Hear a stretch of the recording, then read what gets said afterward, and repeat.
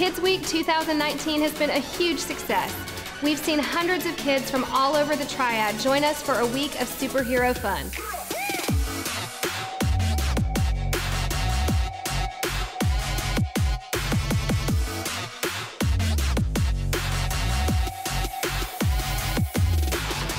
Most importantly, these kids have heard the gospel of Jesus, that while we are all sinners, Jesus, God's perfect Son, died on the cross to pay for our sins and rose from the grave to give us new life. We believe that the gospel conversations that happened this week will have an impact for eternity. It's been amazing to see the church come together to pull all of this off. We've seen so many people donate supplies, invite neighbors, and over 500 people jump in and serve. It's your generosity that fueled life change in kids this week, and we praise God together for the stories of what He's done in so many kids' lives. Thank you. All right, guys, welcome to Mercy Hill. Especially if you're at one of our campuses today, we want to welcome you, and we just want to start our sermon time today by celebrating what God has done through Kids Week. So many of y'all sacrificed, so many of y'all put your time and talent on the line, and man, it was just a life-changing week at Mercy Hill Church. Y'all, we had over 500 people serve. We had right at 800 kids that came to our Kids Week this week. We need to praise God for that. And what's that's really not a final number because the last day is today. So we're going to see how many maybe new kids show up, and we're going to give them the whole superhero deal and all that. But anyway, man, we're really pumped for everything that we saw. Listen, you might be one of the new families that came because of Kids Week. That happens every year. And I would love for just for a minute here before we dive into the sermon to let you know why we do Kids Week and really what this church is all about. Y'all, we do Kids Week, your kids and our kids, all in the same boat. This is what we believe about them. We really believe that God loves them more than we do. We believe that God has plans for them that are far greater than the plans that we can even make for them. And so for that, we want to get them involved in understanding the Bible, understanding what God has for them, getting them around Christian community. And if you were newer this week and you had the opportunity to have your kids come, we really hope that you were blessed. We really think that for you and your family, man, this is a place where you can get on His mission. You can figure out the way that God has wired you so that you can kind of discover your calling and purpose and live that out. Every single one of us, God has a plan for His mission. And we would love for you to plug in here if you don't have a church home and figure out what that is. So, man, we want you to live the adventure. We want your kids to have the opportunity to do that. So I hope that they were blessed this week. We have been in a series all summer so far in the book of 2 Samuel. We're going to depart from that book today, but there is kind of a connection. We've been talking about this guy, David, who was a king a while back, long time ago. He was a great king, but David had a son named Solomon. Now, David ended up writing a bunch of the book of Psalms that is right dead smack middle of the Bible. But one of the things that we learn from today is that a couple of the Psalms are attributed to his son, Solomon. And so it's kind of cool with Kids Week, man, seeing that connection with David pouring into his son and then his son talking about how we pour into our own children here and how we should raise them. You know, we were in the middle of this series, and the text that we were going to be on today was a crazy text, okay? Text about David and adultery and murder and war and all this stuff. And I was like, man, I'm not sure that first week for a bunch of new kids families coming in, if that's the one we want to start on, okay? So what we decided to do, and I think this might become a rhythm for us, is, man, let's just take 1 week out of the year and let's just talk about sharpening kids, the next generation, whether you're a parent, whether you're not, there are kids in your life. It's all of our responsibility. So let's dig into that, all right? Psalm 127 is where we're going to be, and we're going to spend some time in Psalm 127 today. And what I want to do is give you guys sort of the thrust of this right up front. And the thrust of this right up front is that Psalm 127 is not primarily a psalm that is written to answer the question of how to raise kids. Listen to me. It's not about how, okay? I want you to know, and you know this if you dive a little bit deep and think about it with me, how questions are always easier than why questions. Psalm 127 is not written for the how. Psalm 127 is written for the deeper question of why. And I want you to think about this. If I just caught you on the street and I just said to you, hey, how should you raise kids? Oh, we all got opinions. I mean, eat this way, this type of thing with school, they need to go to bed at this time or whatever. All of us have a million opinions. But if somebody just stopped you cold and they said, why should people raise kids? Would you have the pithy answer? It's a little different, right? It's a little bit of a harder thing to get to the bottom of. Why questions are always deeper than how questions. If you have ever been around any kids at all, you already know that because they can unravel your philosophical underpinning of the world in 2 seconds with asking why, right? Oh, can we go to Chick-fil-A today? No. Why? Well, they're closed. Why? Well, it's Sunday. Why? Why is it Sunday? I don't know, right? I don't know why it's Sunday. Do you have any other metaphysical things you want to, deal with here, you little 3-year-old? It's very, why questions are so much deeper than how questions. Many of us have a lot of things about how, and I want us to talk from Psalm 127 today about why. Why does God give us these kids? Why does he give the church these children to raise? And all of us have a hand in being involved in the next generation. Why is it? See, many of us get caught up in the how, and every decision we make is about how. Well, how do we do this? How do we do that? How do we do this? How do we get this behavior? How do we get obedience, right? Like, how do we get them to form a little bit of character? How do we build some toughness in them? How do we, whatever it is, we're always asking how. And what I want us to dive into today is this. Listen, if we get the why right, the how will sort of build itself. And maybe it won't build itself, but it will become very clear. If I said to you today, hey, I want you to build a vehicle, you'd say, for what, right? Like if I said, no, just build a vehicle, I can't do that. Do you want it to drive 180 miles an hour? Because then I need to build a Corvette. Do you want it to haul 20,000 pounds? Because then I need to build it a little bit differently, dually huge truck. Do you want it to be able to climb a mountain? Because then it's going to look a different way. It's going to look like a Jeep. Like the how becomes very clear. What it should look like in the day-to-day becomes clear if we can get the why in our mind, okay? And I'm not saying it makes it easy, but it does make it clear and it gives us a path. Psalm 127 gives us the why. Here it is. Y'all, this is the big idea for the sermon today. God gives children to be raised for his mission. It's not our mission. It's not about their comfort. It's not about their safety. It's not about their joy. It's not about our joy, right? It's not about our identity. It's about his mission. We all have plans for them. We all have missions for them. We're all building them. The how should line up with the why. And if we can get the why right, then the how should become clear. It should begin to take care of itself. Y'all, God gives us these kids that we would raise them for his mission. And I just want us to see today some of the things that and I fall right into this. I don't want anybody the whole time, I don't want there to be any kind of, well, I'm pointing my finger at you because, man, me and Anna wrestle with these things. We talk about these things. I struggle more than many in these areas, and people that know me know that. Okay? Well, here's the deal. We begin to think about how and we replace the why. We start thinking about what we want to see in their life, and all of a sudden the why in their life becomes getting a 5.0 GPA with AP classes. All of a sudden the why becomes making varsity. And all I want you guys to see, and I'm going to say this in at the end as well, those things are great. They're good. Push for them. I certainly do. I want to push our kids to be the best they can. They're just way too small to be the why of their life. They're way too small to hold the weight of their life, okay? God has a why for them that is beyond anything that we can imagine. It is the great adventure.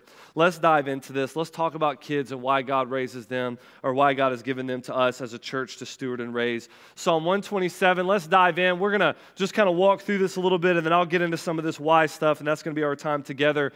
Here we go, Psalm 127, 1 and 2. A song of ascents of Solomon. Unless the Lord builds the house, those who build it labor in vain. Unless the Lord watches over the city, the watchman stays awake in vain. It is in vain that you rise up early and go late to rest, eating the bread of anxious toil, for he gives to his beloved sleep. All right, verse 1, unless the Lord builds the house, those who build it in vain. You can watch all day, but God is the one watching. You can rise up early, you can go to bed late, you can eat the bread of anxious toil. I love that. Who among us have not done that? Well, we're biting our nails and we're sitting up late and we're worrying about something. But it is the Lord who gives, when we trust in him, to his beloved sleep. Now, I know you're thinking to yourself, like, wait a minute, I thought this was about kids. Yeah, it is about kids. That's why we got to spend about the first 20 minutes talking about anxiety, okay? We got to spend the first 20 minutes talking about trust, because the sermon is eventually going to be, the whole psalm really is about kids. And if you've got kids or you've been around them, you know that. Nieces, nephews, you get it, right? Like, man, if this is about kids, then the first thing we got to get straight is who's raising the kids? Whose are the kids? How should we be going about this? Man, we work hard, but we've got to trust deeply if we're going to raise kids at all. And this is the thing that I want us to kind of focus on. This applies to 1,000 different areas, but let's just take it as it comes when and start thinking about it with kids. Y'all, this passage, I think the first 2 verses has one principle, and this is it. Trust God without shirking human responsibility. You've heard the old, hey, trust God, but keep your powder dry. You've heard that, the Oliver Cromwell quote. This is that idea where the Bible is getting us to see, listen, unless the Lord builds the house, those who labor in vain. But you know what you learn in that? You learn that those who labor are supposed to be laboring, even though they understand that it is God who builds the house. Even though it is God who is watching the city, there is still a watcher. We watch as he's watching. We build as he's building. What I want you to see is that when it comes to raising children, or really anything in your life, maybe you're facing something at work, maybe you're facing a financial situation, maybe you're facing a big relationship, question mark, or parenting question, or whatever it is, we've got to learn not to fall off either side. You ever seen the old Westerns where the drunken cowboy jumps up and he falls off this side of the horse, then he jumps up and he falls off that side of the horse? Many of us do that. One side is human responsibility, the other side is the sovereignty of God. See, we can lean too far into trust so far that it takes us away from even working. Some people might trust so deeply where they're passive. Oh, well, God's going to do it. Whatever it is, raise the kids, let them do whatever they want. They're going to turn out however he wants them to. And we trust so deeply that we don't work. But the other part of this is we can work so deeply that we don't trust. And what we think is, I work so deep. And what does that lead to? Well, I think what the Bible says is that leads to eating the bread of anxious toil. It leads to late nights and early mornings and can't sleep, and I'm chewing my nails, and I'm worried about what's going on. Which side is that? That's probably not trusting so deeply that you're not working. That comes from working so deeply that we're not trusting. The wise path is holding both of these things in tension without falling off of either side or the other, all right? Wisdom, as I've told you before, is life by God's design. And this, written by Solomon, is a wisdom passage. What it's trying to get you to see is that and I'll ask you this, which side are you on right now? Because many of us can lean one way or the other at different points in our life. Where are you today? Man, are you leaning into the trust? And that's a good thing until it becomes that it's breeding passivity in you and you don't even really want to work for what God has for you out there? Or are you leaning so far? And I bet I have my suspicions in this crowd that we're probably leaning on our own 2 feet, put it on my back. Let me get up early. Let me go to bed late. Let me kind of work all day, all night. I'm never going to rest. I'm leaning so far into work that I'm not trusting that God is really the one that watches out for me. Let me speak to that for just a minute, because I have my suspicion on our campuses as well that most of us might say, man, I find myself there sometimes where I'm not thinking about what the Lord watching and building. I'm thinking about myself. And if that's where you are, thinking about, I got to do more, I got to push harder, in my job, I got to push harder in this relationship, I got to push harder when it comes to raising these kids because it's all resting on me. This is the lie. Can I give you the trap? This is the trap that pushes people headlong into anxiety, and trust me, I know something about it, okay? This is what happens. We begin to think, I've got to work hard because the outcome rests on my hard work. I've got to work hard because the outcome rests on whatever I can figure out at 2 o'clock in the morning, okay? Whatever I can think about at burning the candle at both ends. If I can work it out, then it will work out, and that is the trap. Many of us think that's where the edge comes from. Like, man, I push harder than everybody else because I'm convinced that the outcome rests on me. Well, you know what this passage does? This passage frees us from that, because you know what it says? It says that you can build all day, burn the candle at both ends, you can stay awake at night, eat the bread of anxious toil, but if the Lord don't build the house, it don't get built. And what that means is it's not all on you. Okay, so the question is, well, how does that not lead us to the trust, but then it makes us passive in work? We're like, well, God's just over it all. This is the secret, y'all. We don't work for an outcome. You could say it like this. We don't work hard because it secures an outcome. We work hard because as His children, He's called us to. And that's the difference. 1 Corinthians 10:31 tells us that we do all things to the glory of God because we are His children. Why should you get up, work hard all day, read parenting books, try to get ahead financially, try to get ahead in your job, do everything that your boss asks you to do? Why do we do those things? It's not because the outcome of whatever it is rests on your shoulders. It doesn't. You're not sovereign. You can't see the future. Man, God has plans. He's working things in this life. It doesn't all rest on you. You work hard like that. I work hard like that if I can get my mind right about it many times. Why? Because He has called us to. This is who we are. Our identity of His children are to be workers and ones who are cared about His glory. Now, don't you see how that unlocks? The tension is, do I work hard and then have anxiety, or do I trust really deeply and become passive? But doesn't this solve it? This is written by one of the wisest man that ever lived. What is he saying? He's saying, hey, God watches even though you're watching. God works even though you're working. Here's what that enables us to do. It enables us to wake up in the morning, work as hard as we can in whatever it is because He calls us to. But at the end of the day, we can go to bed, close our eyes, lay our head on the pillow knowing, God, it wasn't ever up to me to begin with. Now I work hard, but it ain't really up to me. One guy that I've learned from a ton from, man, this guy in Northern California, out in California, not Northern California, out in California, his name's Larry Osborne. He's written a bunch of books many of us have read. Man, this guy's seen it all, 35 years of ministry, saw a church go from 100 to 10,000 over 35 years. I mean, just an incredible resource and mentor. I've heard him say this a dozen times. Guys, when you face something hard, this is what you do. Do the best with what you have, and then go take a nap. I'm like, that's Psalm 127. I mean, that's where he got it from. No wonder it's so wise. It didn't come from him.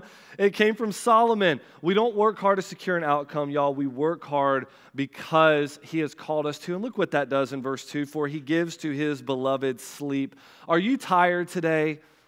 And if you're tired today, is it because, man, would you say, I feel like I'm eating the bread of anxious toil? You know, is there something going on? You listen, do the best with what you have. And then be able to lay your head down at night because it doesn't always rest on you. There is one who watches while we can't. There is one who builds in the background of all of our building. And you know, I want to apply this one specific way because I know this about kids, and I can imagine. I know there are some of the godliest people in our church that are on the other side than I am. I've got 4 kids under the age of 10. Okay. And that's one caveat I probably should have given here is that, I'm no expert. I'm still looking out the windshield, not the rearview mirror. But that's the reason I would say this. Let's don't talk about a bunch of opinion. Let's try to stick to the book, right? If we can stick to the book, then we're not having to stand on a bunch of opinion. But I do know this. It might be hard for some in our congregation, our campus as well. Somebody might say, man, I've done the best I can. I've raised the kids the best that I can. And I'm not where you are looking through the windshield, I'm looking through the rear view, and some of them or one of them or whatever, they're not walking with Him. And this is what I would say, because I know some of the godliest people in our church are in that situation, honestly, the people that I know personally. And here's what I would say to you. I can't really empathize with that right now because my kids aren't there yet. I mean, I'm still totally in control of most of their life. You know, I get to figure out their decision making. They're in my house, all of that. But I can say this to where you are. One of the things that you got to get in your mind that I think that we all can get, and even now with my kids at my age, but maybe it's specifically pertinent to you, they were never in your hands to begin with. And I know I don't know if that makes it any easier or not, but it should bring some peace when it comes to tomorrow and we're eating the bread of anxious toil because maybe a child's not walking with Him and you're not sure what to do and it keeps you up at night and in the morning and it's one of the most grievous things in your life. And I'm not saying the Bible doesn't give us ways to think about being sorrowful and mourning and all of that, but here's what I am saying. If there's a ton of anxiety in your life over that child that's not walking with Him, I know this sounds simplistic. I don't want it to sound capricious in any way. Man, you sort of got to do the best with what you have and then go take a nap. That's what you got to do. Psalm 127, you've got to realize, God, I've done everything that I can do. I've built the house the best that I can, but really, it's you who builds the house. I've watched and I'll continue to watch, but there are times when I've got to sleep. And I've got to trust that you are in control, and I've got to trust. And then you know what that enables us to do, I think? It enables us to get around community, try to pray those kids back into the fold, and then be able to go on about your Christian life and not let it ruin your witness, your mission about what God has set you on the earth to do, all right? I don't know if there's some anxiety going on in your life about different things.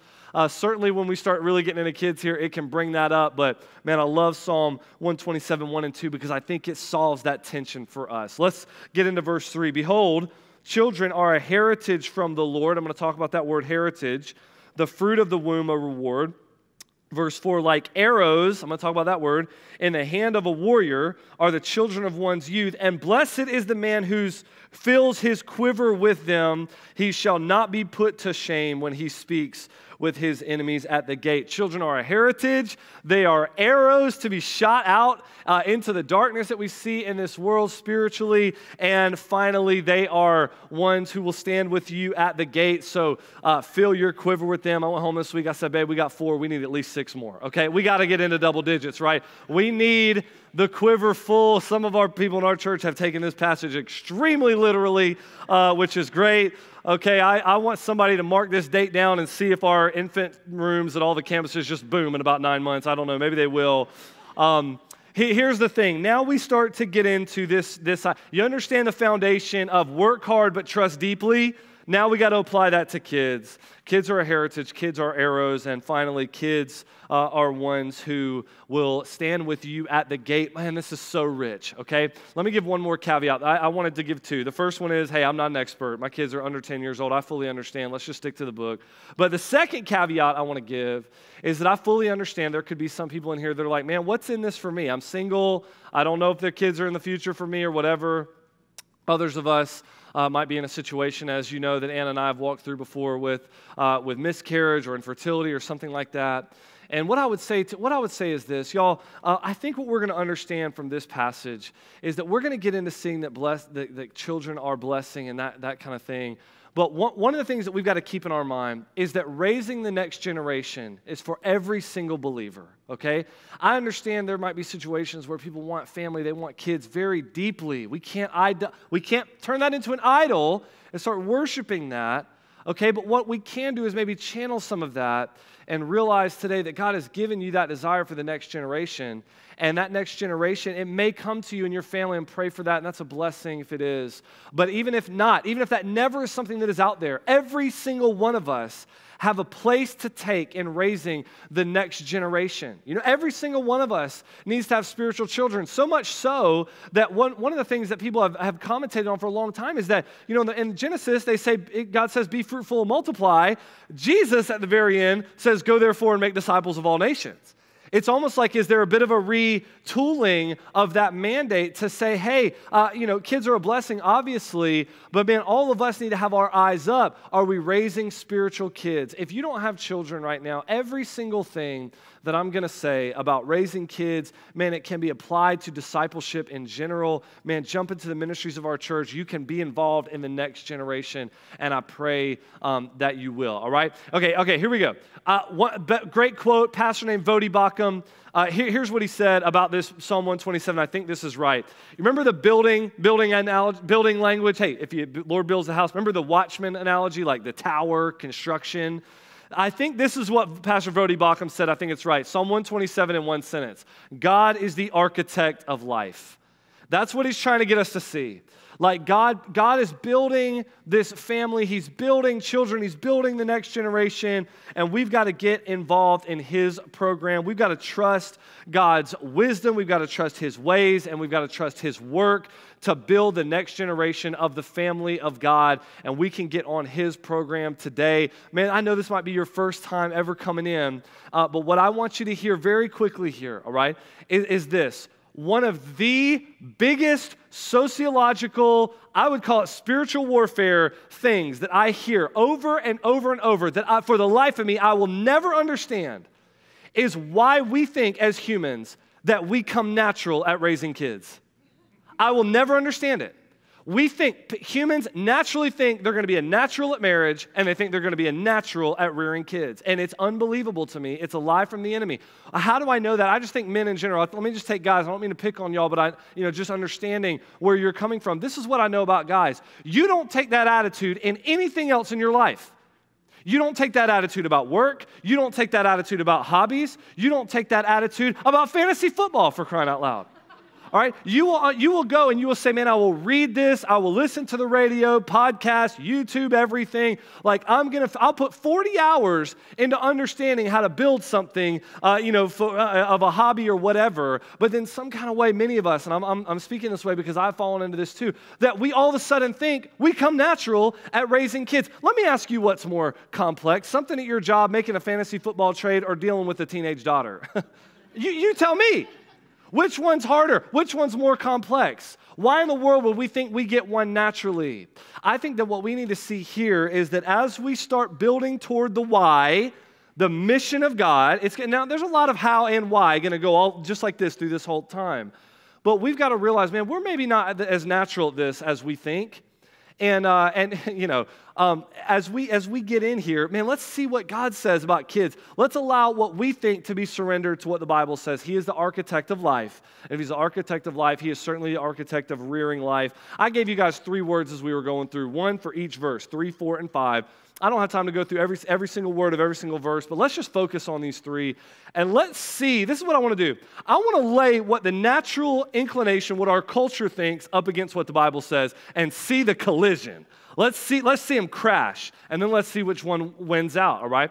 Verse 3, the word was heritage, right? They are an inheritance, some of your Bible says. Valuable, of immense value, they are a heritage. What does the Bible say? What does the world say? The Bible says children are a heritage. The world says children are a burden, doesn't it?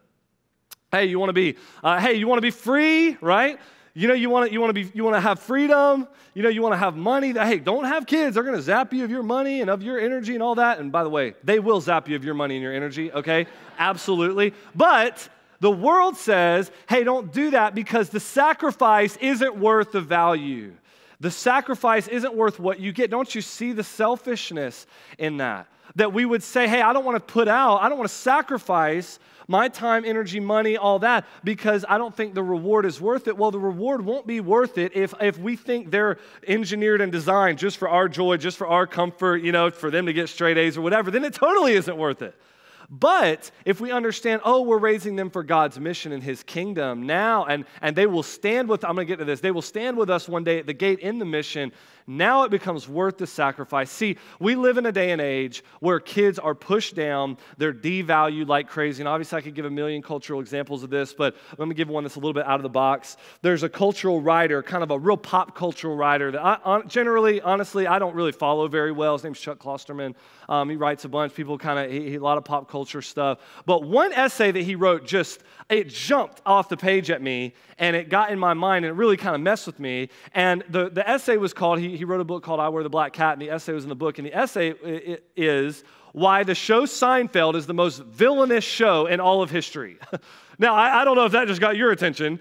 It got my attention. Because I thought to myself, I was like, man, I know that the show, and I know some of you probably never seen it or whatever, but it is kind of a pop cultural icon. Even if you've never seen the show, I bet you could say something of the characters. It has woven itself into the fabric of our society, even though it went off the air 20 years ago or whenever it was.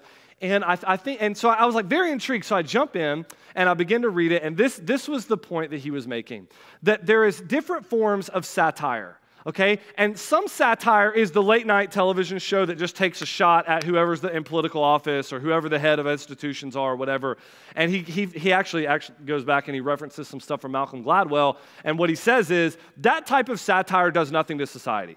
All you're doing is reinforcing stereotypes that everybody knows, and one side gets mad about it, the other side thinks it's really funny, or they both think it's funny, but it doesn't change anybody's opinion. It doesn't do anything. But what he said is that, and you can take this for what it is, that the show Seinfeld did something called severe satire, is what he called it, deep satire. And what that is most satire is from the top down, but sometimes you see satire that is severe, that is a collision sport, he calls it, that doesn't go from the top down, it goes from the bottom up. And I was very intrigued, and I thought about it, and this is what he said. He says, they build a show as being about nothing. Remember that? It's a show about nothing. It's a show about nothing, but the show wasn't about nothing. What it's about is the fact that life is about nothing. And I began to think about it, and then he said, think about all the examples of social institutions that the whole show is eroding, that's taken shot after shot after shot, and all of a sudden I was like, I could think of like 30 examples from when I had watched. I felt like I saw every episode before I was out of my teenage years, and I was thinking about all of this, and I'm bringing all this back together, okay? The one that popped in my mind, the very first one that popped in my mind is a show where a guy named Jerry and this other guy named George, they decide that they are living as children. They don't have families, they don't have, they're not tied down, they float from job to job or whatever it is, and they want to make a change. They want to become men, is what they say. Like, they want to have family and settle down and all that. And Jerry says to his friends, he says to one of his friends named Kramer, he says, hey, I realized today, me and George realized that we're not men, we're kids. And Kramer says, so you asked, isn't there more to life? And he says, yeah. And Kramer says, well, let me clue you in on something. There isn't.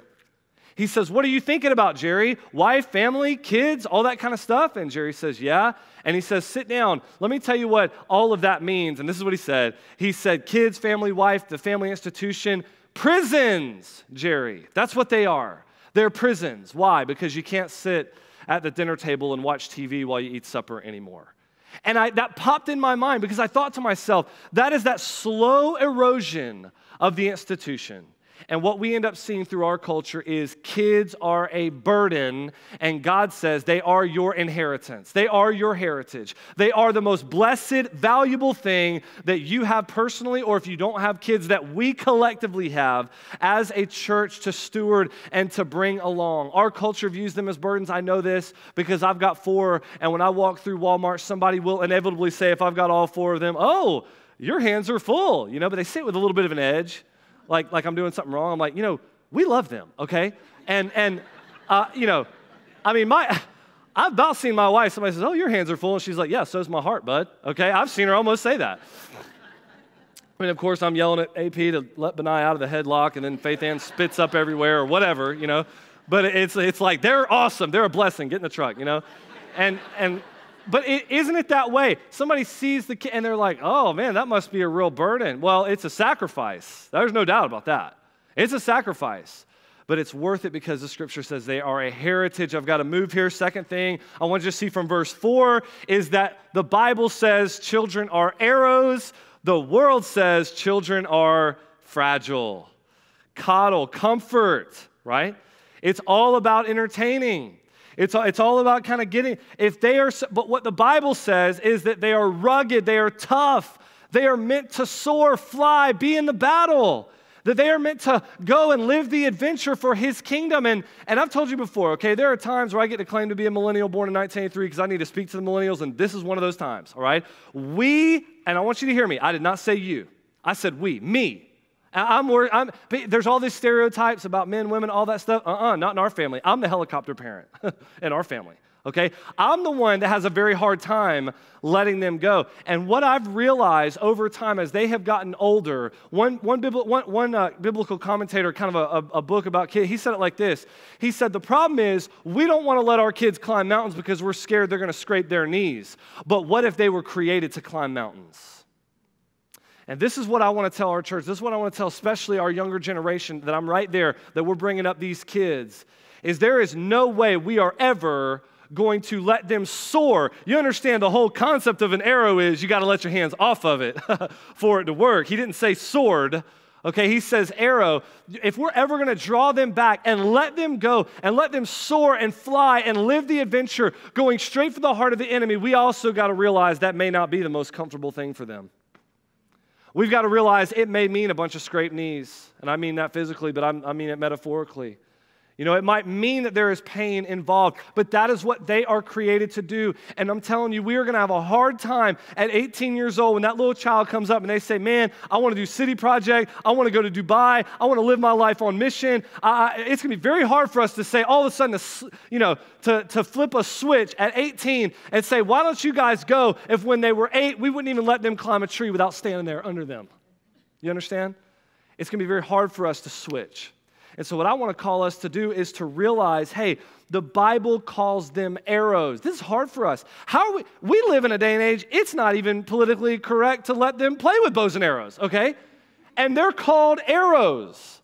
Like people would say, oh, that's dangerous or whatever it is, and that's what they are called. They're not fragile. God has called them to maybe more than we want to let them. And I think sometimes in my life, the tightness of which I'm holding on to them right now shows me, man, it's going to be real hard for me to just sort of let go. And so I've got to take steps to let them go and let them live the adventure. Even now, they're not fragile, they're arrows. Thirdly and finally, verse 5, this is a little bit tougher. The Bible says children should be trained in the mission. The world said, remember that word gate? Okay, I'm going to explain it. The world says, let them find their own way. The Bible says they should be trained in the mission. Okay, now here's why I want to say that. You know what it said in verse 5 right at the end? What it said was, this is the verse, he shall not be put to shame when he speaks with his enemies at the gate. You know what this is getting at? What happened at the gate? I'm reading, our kids are going through the story of Ruth right now, right at the end. Where does Boaz go? If you have any Bible background, you're going to know this. Where does Boaz go to settle the dispute to marry Ruth? He goes to the city gate. That's where the elders sit down. All right, and what this is getting at is this. If the kids are going to contend for justice, if the kids are going to think about the matters of the world in the way that you do, if the kids are going to be excited about the mission, that doesn't happen by having the world's agnosticism toward religious views and say, well, let them go find their own path. That's not how it works. Okay, well, the way it works is they've got to be trained in the mission. Now, I know that there are going to be secular people, all of our services, every weekend, and sometimes I rub people. This is what I would say. I don't mean to rub you, but here's what I would say. Christianity gets the rap of indoctrinating our kids. Excuse me, we all indoctrinate our kids. Everybody in society, okay? Every single person. You say, well, no. I want to let them go and do whatever they want to do. I want them to keep an open mind. Well, what if they come back to you one day and they say, hey, my open-mindedness has led me to a belief in Jesus Christ and the blood of his son has covered our sin. And if you don't believe in that, you have no entrance into heaven. See, the open-minded secular person wouldn't want that. They would say, well, no, that's closed-minded, and we're supposed to be open-minded. Every person, I don't believe it's closed-minded, by the way, but I'm just saying, every person wants their child to stand with them at the gate so that they're not ashamed. And Christian, all I would say is we just need to understand that and do it. And if the culture wants to lob a bomb about indoctrinating kids or whatever, I would just say, man, we all do that. What we need to do is train them in the mission. Do we want them to have a biblical understanding of the image of God and how that plays with gender and race and all of these things? Do we want them to have a biblical view of generosity, for example? Do we want them to understand why they're put on the earth, that it's not about their comfort, their joy, their safety, but it's about his mission? If we want them to understand those things, we've got to involve them in those things. You could say it like this, all right? If we want them to stand with us in the mission, then we've got to involve them in the mission now. We've got to train them in the mission now. There are so many opportunities, y'all, for you to do that. Get your kids from Route 56 on up. Man, they're getting trained in the mission over there through children's ministry. But starting around that 5th grade year, there is opportunity after opportunity with mission trips and camps and things that they can do almost monthly to continue to reinforce what you're teaching them at home. Here's what I want us to all kind of, the summation of all this, the application of all this. Here it is. You ready? Y'all, let us raise children for God's glory, not our glory. Not their safety, not their comfort, not their entertainment. Let us raise these kids for the way that God has called us to his mission. Let us allow Psalm 127 to stand as the true north in our homes. Man, let us think about it like this. Let us go home and make sure that Psalm 127 is somewhere in the house, that we can see that as the true north, that when we begin to build out the how, we have the why in mind, okay? I think about it like this. Every year, October, man, me and my sons, couple guys, we go on a camping trip with horses up in the mountains, off the grid, out of cell phones. We do that for 3 or 4 days. I promise you that when we go to hook up a 10,000-pound horse trailer with 10,000 pounds of horses in it, we don't hook that baby up to a Corvette. Okay? It might be able to go 200 miles an hour, but it ain't going to pull.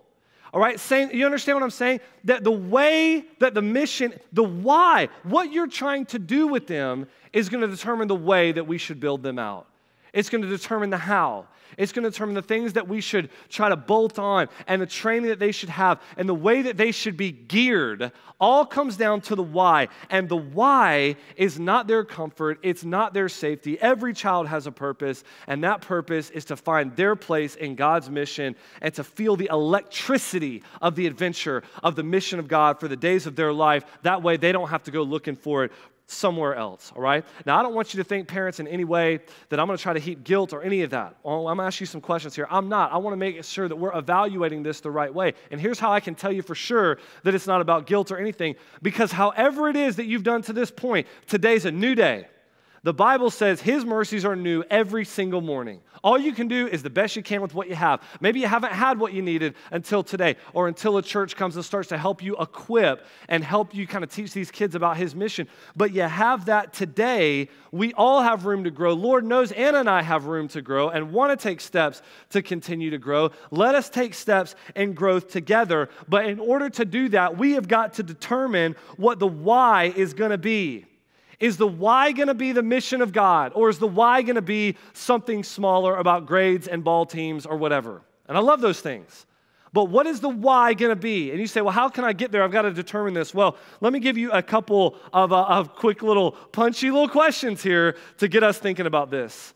You want to know what the why is? You look at how you're building them, what you're constructing them for. Let me ask you, in the bottom of your heart, do you care more about where they end up going to college one day, or that they'll be missionaries on that campus when they get there? What are we building our life for?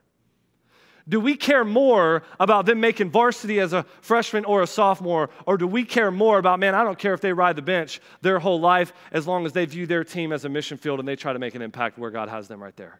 Which one do we, if we could take one or the other, which would it be? That's tough. Okay, how about this? Do we care more about how much money they'll make, or that they will be generous with the money that they have? Somebody better say oh, amen or oh my. Okay, something. I know that. You understand? These are the types of questions that start getting us to the place of understanding, is the way I am building them matching up with the why, or am I building a Corvette that really should be a Jeep because it's supposed to climb a mountain? You see? Like, how am I building them? What do they look like compared to what God is calling them to in his mission? Now, if the things are dawning, and it's becoming crystal clear right now, man, I've got to reset the mission. We've got to reset the why. Then we got to talk about the power to do that. Because these things that I've mentioned, earning capacity, athletics, and academics, I mean, that is the big three, right? Those are the things that we're all driving for. They got a big pull in our life. How do we reset the why more towards God's mission? Y'all, the way we do it is by the way we change in general. It's the same way that we change in anything in our spiritual life, and that is to be blown away over God's love for us and his purposes for us. I want you to think about this passage. What does Psalm 127 say? Like arrows in the hand of a mighty warrior. Y'all, who is the mighty warrior? Exodus 15:3 tells us that God is a man of war. Who was the son? Who was the apple of his eye? Who was the true arrow that he shot from heaven all the way into the heart of darkness, sent him into death, sent him into the cross, sent him to the grave? Why? Because it wasn't just about comfort, entertainment, safety, and mission. He modeled for us, even in his son, that it was about the mission of God. It was always about the mission, that this is the purpose. And here's what I want you to see. Jesus Christ came. He took the penalty for our sin on the cross. In his resurrection, he gives us the opportunity for the newness of life. God gave him over for that. And this is what I'm asking us to do, all of us, my family included. Listen, are we willing to give our children to God, knowing that God gave us his son? It will enable us to give our children back to him. Knowing that God gave us his child, right? It will enable us to give our child to him. God ain't asking you and me to do anything that he hasn't done, all right? But we have a guarantee that when we send our children out, man, God wants their best. He has their best. Romans 8 tells us, man, for those who love God, he is working all things according to their good, for our good, according to his purposes. Listen, we know that when we send our children out, that they are going into the hands of the one that we have trusted with our own souls. If we have trusted him with our soul, how can we not trust him with their soul? Now, having said that, maybe we got the why right. Let me hit this quickly and we're going to be done. There's a lot of why, but that does flow into some how. And what I want to do now is just close by giving us a how, and this is it. If children are arrows, there's some things that you got to do with an arrow, okay? No, most namely, you sharpen an arrow, and then you let it fly. You send it. All right, so like arrows, our children must be sharpened, and like arrows, our children must be sent. How do you sharpen your kids? This is how you sharpen them for the mission. You don't substitute an event for a culture. If you want to sharpen them, you build a culture of discipleship in your home. And you don't sub the culture out and then say, well, we go to an event that meets minimum standards. We go to an event once a week or whatever. Man, church is an integral part of this whole thing. They need to be here. They need to be with other kids their age. They need to be understanding. That's what they need. I get that, but that is a piece. Parents, if you're at home and you're a parent, you spend about 8,000 hours with your kids apart from school and summers and all that. Can you imagine that? And what we do is we say, well, we'll take them to church and let the preacher yell for a little while. It's like, man, at best, what are they here, 50, 100 hours? I mean, if they're here for 2 hours, and you hear every week, it's just nothing in comparison to what you're training them in.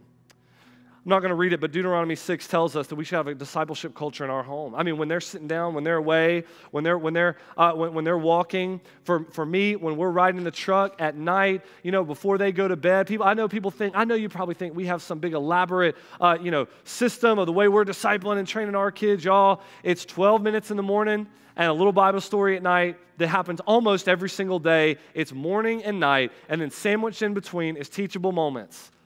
It's just, man, it's riding in the truck. Hey, did you see that? That's a good analogy for this. All the time. It's a culture. It's not an event. You ever try to set a culture in your home? Things that you love will trickle down. I'll give you an example. My kids are Florida Gator fans. I have never told them to be a Gator fan, okay? I've never told them that, never even thought about it. They love the Gators. They got Gator stuff. If the games are on, we watch the Gator football. They think Tim Tebow should be the president, okay, just like me. And so they love the Gators. Now, I'm a child. Listen, I grew up just like many of y'all. I'm 35 with TBS channel, which means I watched every single Atlanta Braves game my whole life, okay, until they took them off. You know what I'm talking about. Some of y'all that are more from, if you're from this southeastern region, the Braves were it. And I can name every player and all that stuff. Somebody asked my son, he's 8 years old, he just turned 8. Somebody asked him the other day what his favorite Braves baseball player was. He didn't know any of the players. I just wanted to rip my shirt. Throw ashes like they do in the Old Testament, okay? How could he not know? And then I realized, man, I don't have a Braves hat. We don't watch the games. Somebody says to me, hey, are you a Braves fan? It's like, of course, okay? Who else am I going to be a fan of, But it's like he doesn't know. So what do we got to do? This might be where you are today, where it's like, man, the culture's got to shift. It's got to be intentional. It's got to start getting real to you, wrecking your heart, flowing into them. There's got to be intentional steps that are taken. And there's 1,000 things that you can do. Hey, start watching the games. Get MLB Network. Go to a game. Get him a jersey. Translate all that into spiritual. What are the steps that you need to take? Maybe you're like, man, I just have absolutely no idea. Well, then I would say to you a couple things to jot down. Y'all, this July, we're going to have a parenting equip class. Be there. Groups are out. We do equip. It should be one of the biggest equips of the whole year because we don't have group those weeks. Every single week you can get on the internet, Family Resource Center at Mercy Hill's website. You just type that in. It's going to pop right up. Man, be here and grow weekly. Be in a group and grow weekly. Your kids, the one thing they need more than anything else in this life is your spiritual growth. That is what will flow down into the culture of their spiritual growth. Start a family devotion. If you need help with that, email. If you're like, man, I need personalized counsel and help with that, email your campus pastor. That's why they're there. This type of thing is why we do campus pastoring. It's because, man, we really care about spiritual help, discipleship, all of that. These guys would love to point you to these things, okay? So email them. Secondly and finally, hey, are we sending them out? That's the thing. Arrows are supposed to be sharpened, but at some point, man, you got to let your hands off of them. There are serve opportunities through Serve Week. There are mission trips galore. There are so many things. Y'all, we've got to be willing to send them out. That's what an arrow is supposed to do. Right into the heart of darkness. We need to send them out as arrows to help in the battle for God's name and His glory, spiritual battle throughout the whole earth, where Satan has a veil, where people don't really even know the name of Christ, and we have the opportunity to pierce that veil and get the word and get the knowledge and get the gospel to places. At Mercy Hill, we're a church that's big on discipleship, big on multiplication. This is what we say. We want to make disciples and multiply churches. We want to plant 100 churches, really just domestically, plant 100 churches just right out of this church. I'm not talking about campuses. I'm talking about churches. You realize where most of those church planters are right now. They're in the nursery. Most of the people that will go on those things over the next 30 years, That's where they are. Let us disciple them so that we can draw the string and we can let them go. Y'all, I tell my youngest son, I know some of y'all are thinking, man, there's a lot of things going on. There's a lot of things going on with us too. There's a lot of cares in the world. I get that. I was going to tell y'all this as I close. I tell my youngest son, Benaiah, he's 4 years old. His brother's 8. There's a 4-year gap. No lie, and y'all are going to think I'm crazy, okay? I literally tell him every single week, Benaiah, you only have one shot to play ball on the same team as your brother one day. And that is if you're going to be good enough to play varsity as a freshman.